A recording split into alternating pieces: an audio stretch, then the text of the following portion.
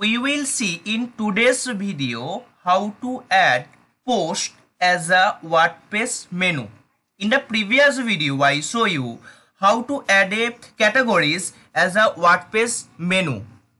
First, open your dashboard or log in your dashboard. Go to appearance and menu section. And here left hand side add menu item, click the post and view all.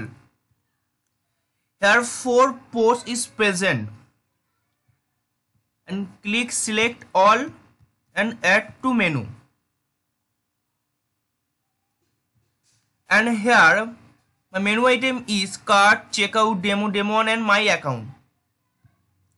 Now primary menu and uncheck automatically add new top level page to this menu and save menu